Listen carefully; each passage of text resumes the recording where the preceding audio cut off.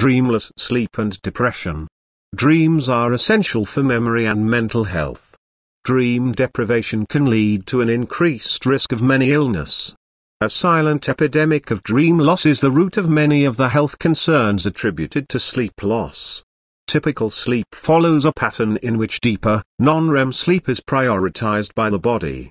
Only later in the night and in the early morning do people experience dreaming, due to REM sleep.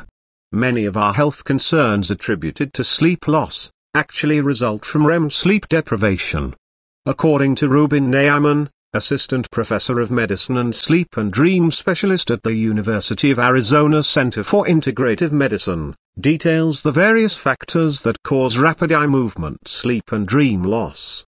Published a comprehensive review of data in the issue of the Annals of the New York Academy of Sciences on August 15, 2017. The review examines data about the causes and extent of dream loss associated with medications, substance use disorders, sleep disorders and behavioral and lifestyle factors. Dreamless sleep is an unrecognized public health hazard that silently wreaks havoc by contributing to illness, depression and an erosion of consciousness.